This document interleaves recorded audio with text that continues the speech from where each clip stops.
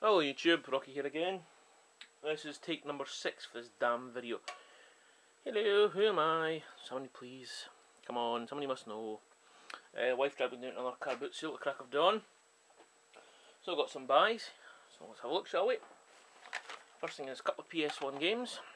CNC Rare Alert. Absolutely fantastic condition. Discs underneath manuals there.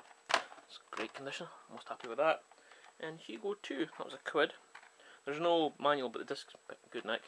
Quite fancy this actually, so I'll show that. Next thing is from a local hospice charity stall.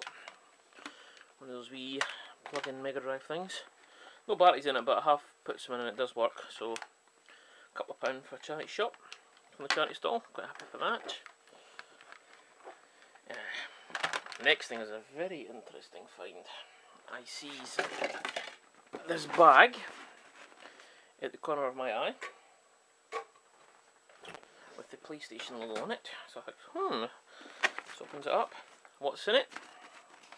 Well, surprise, surprise, not PlayStation. I have. This is the first time I've actually properly looked in here.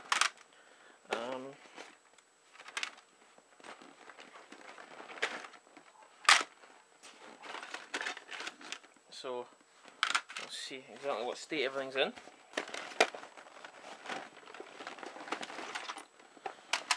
Cases are all in ridiculously bad condition, but hey ho.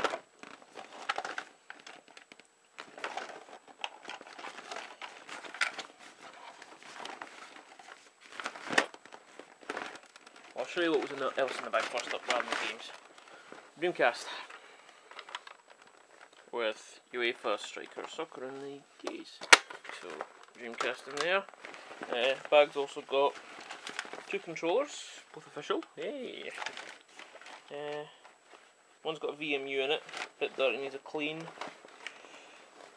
There's a big power cable and a huge length of telephone cable extender. Okay. And some more random discs. That lot, including the lovely bag here, was a tenner. Let's have a look through for you. Oh, some lovely printed copy disc, CD loader 1.1, Evolution, I've no idea, Dreamcast, Resident Evil Code Veronica, discs 1 and 2, they're all copies. Somebody's got the trouble of printing labels on. I think they were market buys. Back when the Dreamcast was first released, used to go to like Sunday markets and there'd be stalls upon stall of copied Dreamcast games and PS1 games. So there's a bit of a case we're ready to rumble. So what have they got? So it's Crazy Taxi. Yeah, cases are in ridiculously bad nick, but the discs in there.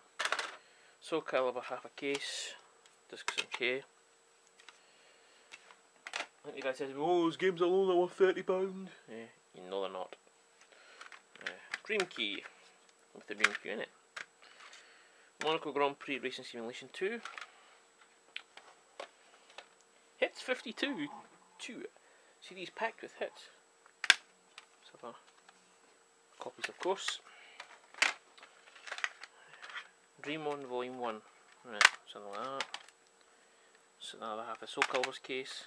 Ready to unboxing with disc. Oh, House of the Dead 2. Nice. It's quite a good game. Looks fine.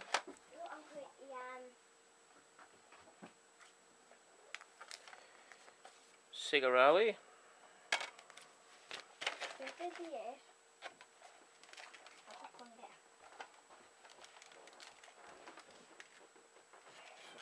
Sorry about that.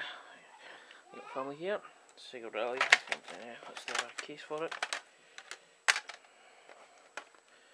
Racing Simulation Monaco Grand Prix with the 40 quid sticker on it. Case UEFA Striker Soccer. Yeah. So I'll love for a tenner. I'll clean it up and see if it works. I suppose the game's alone are worth about that. And the last thing I bought, well, this will take a bit of explaining. Dell 19-inch flat panel monitor. But why, here you ask? Why not did you use that great one you bought yesterday? because when I went yesterday it doesn't bloody work. It's broken beyond belief of broken. It's not a little bit broken, it's very broken. Cosmetically it looks perfect, but the actual panel or the decoder is completely gone. I don't get any signal at all. I don't even get the on-screen menus, and it's when you power it up there's lines go across it, so I think that's knackered. Fantastic. However, after I finished yesterday's video, I did discover that there was another bag I'd forgotten about with a Sega mains adapter, so at least one of my new Mega Drives has a power adapter. So, that's what I picked up from the car boots today. I'm going to have to stay away from them for a while, or I'm going to end up penniless. Thanks for watching, catch you next time. Bye bye.